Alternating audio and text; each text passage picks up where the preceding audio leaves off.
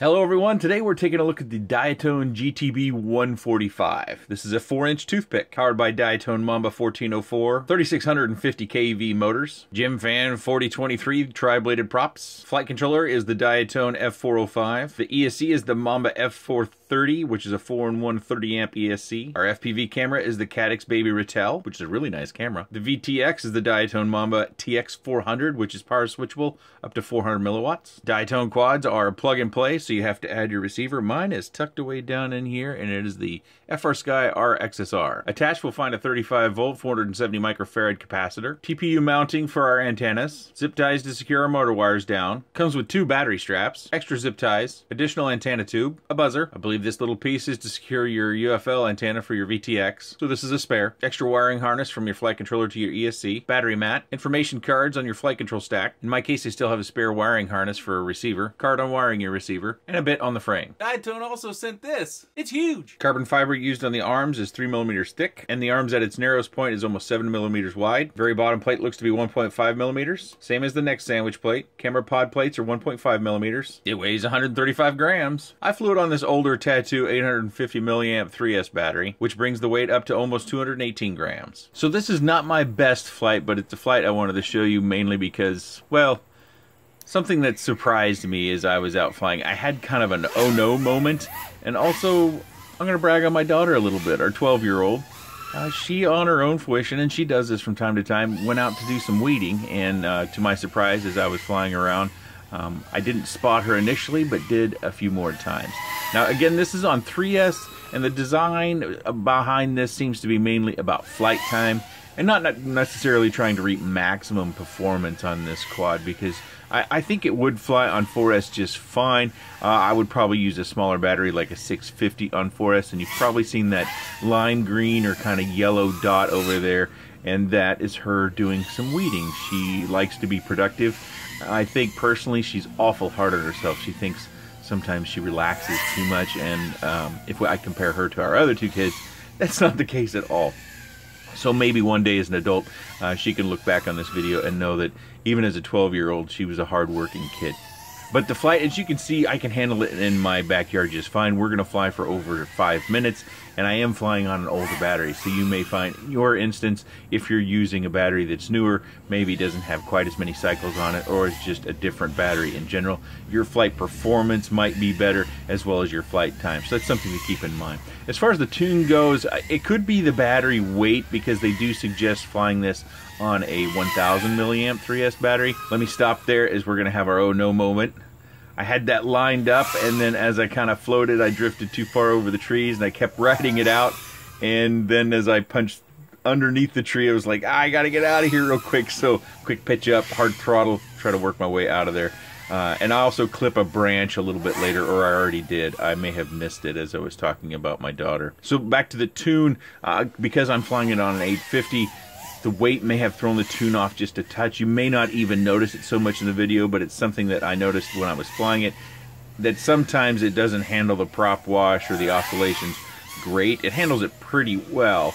And you can fly around those things with throttle control as well. You know, when you get to those moments where you might have an oscillation, you give it more throttle. Say when you're doing a hard 180 turn where you're almost flying backwards into the turn, that's a moment. Or if you tend to bottom out too much when you do punch outs, when you're coming back on the dive, if you tend to bottom out, in other words, you flatten out before you start to apply throttle, that's another area where we see it. Really, those, in my opinion, are piloting issues where we need to work on our flight skills rather than blaming the tune on the quad, because it's pretty rare on quads that you're going to have a tune that's going to handle a lot of pilot error. So I do that a few times in this video, and you're going to probably notice that, but I wanted to call out the fact that this was designed for a 1000 milliamp 3S battery, and I'm flying it on an 850. Also battery weight, not just the size and the weight, but batteries don't always weigh the same, so depending upon what the tune was worked out for. It's a minor thing. I'm being very nitpicky, but I thought I should bring it up because you can hear it in the audio. Also, I get a lot of questions about how do I get sound on my quad like your videos. This is not sound from the quad. This is from a camera, actually a cell phone that's sitting on the table right from where I take off. I do a clap sync like they do in the movies in order to sync up in editing. So I've combined the DVR from the flight footage from the goggles to that cell phone in order to be able to get this flight footage. So this does not come with sound natively, and typically the sound that you get on quads isn't very good unless you get it from, say, a GoPro camera, which has excellent audio quality for that sort of thing.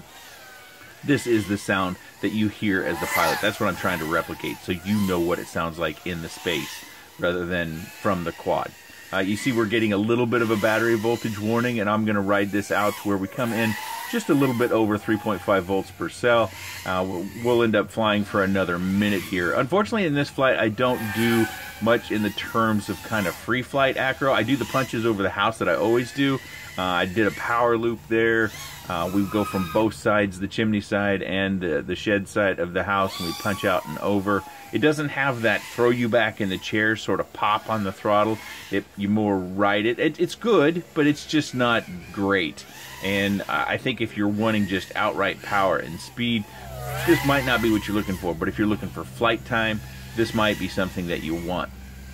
Also, Diatone has a pretty good reputation in the hobby, so that might be something that is of interest to you as well. So not the cleanest flight I've ever had with this quad, nor have we seen on the channel, but a flight that I thought was interesting because, you know, I've got my daughter out there, and I had a moment there that was a little bit of a panic moment. And I wanted to share that with you because not all flights are great. Not all flights do I always have the memory retention in order to do all the things that we typically do on this channel. But you see there, we've ended the flight.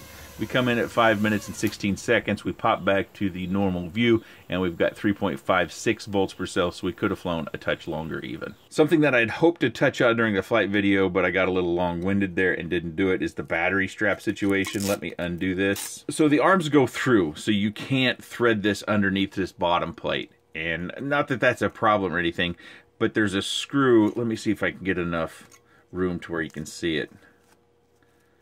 See, there's that screw right there that kind of locks everything in together, and so your battery strap kind of goes over that and it pumps that up. Now, I don't like securing my battery with just the strap to itself. I want to secure it with the strap to something else. So you can see I've double layered the mat that they include. Unfortunately, the second layer doesn't stick great. You know, it's got this mesh finish to it, so there's not a lot of surface area to it to stick to. Actually, one of my other pieces keeps falling off regularly, so I've got it here on my desk. I would suggest if you have it some thick battery mat, excuse me. It doesn't have to be super thick, but this stuff is relatively thin. That's why I've double layered it. That's the way that I like to secure my battery. I also secured down the battery lead over here. I didn't want it tugging or this wire moving around because the capacitor is secured to the wire. And if you're moving your battery wire around, that capacitor could... It has the potential to maybe snap off the wires or come loose internally to the capacitor where it's less effective. So I wanted this segment to all be secured so I don't have the possibility that that would break. We do have... Oh, another piece fell off just now. We do have buttons on our VTX. Excuse me, I bumped the camera there. So if you wanted to, I guess you could use these, but you'd have to disable smart audio. Otherwise, it would just keep going back to whatever the smart audio setting was. So buttons are there as kind of a fail-safe, I guess, if smart audio stops working for you. I'm not a huge fan of using zip ties anymore on the arms to secure down because you can see they're kind of loose, especially when you have arms that aren't real consistent. Carbon fiber is kind of slick when he has this plastic zip tie on there, so they tend to move around quite a bit. I would prefer they use some of that tape that I like to use on quads, but they did at least secure them down. It's just something that you will want to note is that, you know, before you take off and fly, kind of shove them up, create some tension.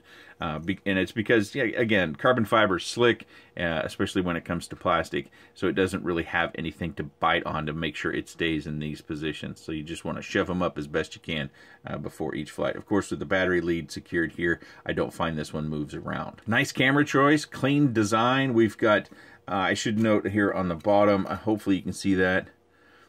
I always forget what these nuts are called, but it's part of the mechanism to securing everything down so that the stack isn't going to twist or really be a breaking point. It shouldn't be a central breaking point. I think you'd be much more likely to break an arm before you would bust the stack. Of course, if you sear something, if you try to go under a vertical bar or something and it catches it just right the lever point, you could end up bending all 4 posts, possibly.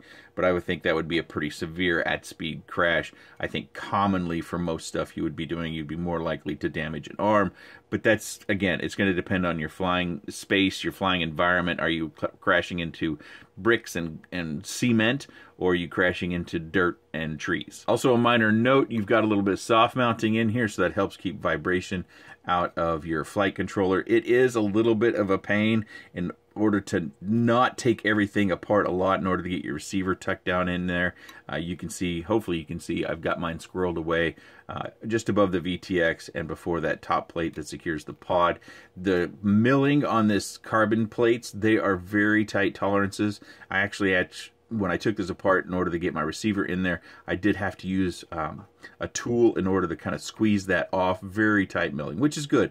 You know, when you don't have any movement, then you're less likely to get a snappage of your carbon there. So it's very tight.